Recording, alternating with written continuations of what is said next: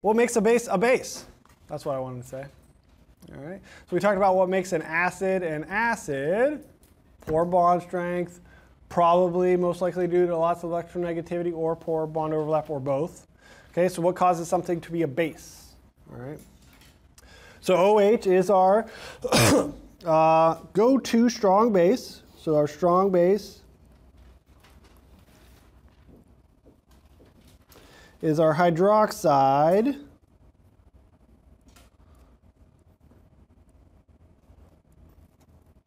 All right, ion.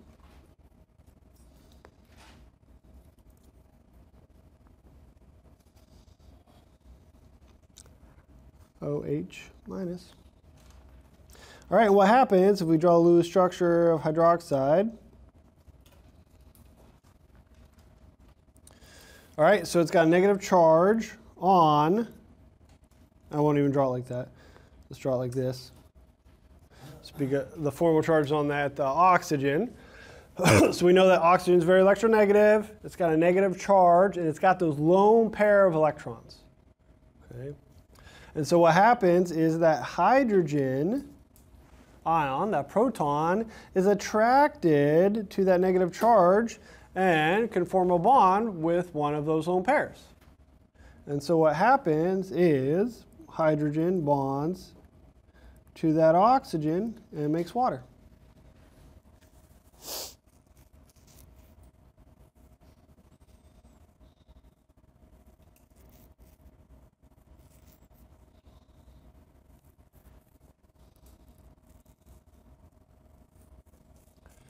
And that turns out to make water very, very stable.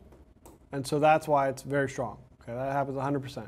Hydroxide is always going to neutralize all the H plus in there. Okay. Your weak bases,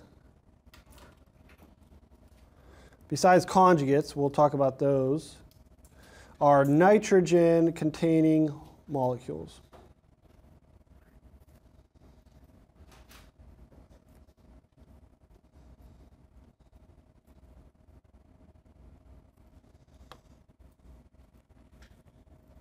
The reason why they are a base is basically for the same reason. Huh? Get that? Basically for the same reason they're a base. Should have left that one unnoticed. So there, nitrogen, very electronegative. Going to have that partial negative charge. This is going to be polar, like ammonia. And it's got that lone pair of electrons just sitting there. And the same thing, hydrogen is attracted to that lone pair. These are going to set up equilibrium because they're weak, and it will make the ammonium cation.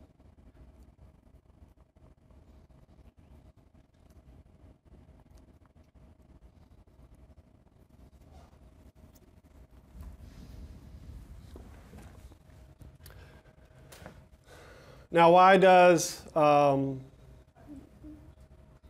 hydroxide make is strong and why the nitrogen-containing molecules are weak? I like to think of acids, usually on the reactant side, what's wrong with that bond. But what causes the strength of bases is actually on the product side, which is more stable. Okay? The hydroxide makes water really stable. Okay, so it's good. I'm just staying here. I'm cool. Okay? Nitrogen-containing molecules make a cation, some type of nitrogen cation, and they're just not as stable. Okay? So they like that hydrogen, they'll take it, but they're going to sit there positively charged. That's a formal charge, +1 formal charge on that nitrogen. It actually is a little bit more stable with a formal charge of 0, so it wants to go back to ammonia. You can do both, and none of them are like really unstable, but it just goes back and forth between those two.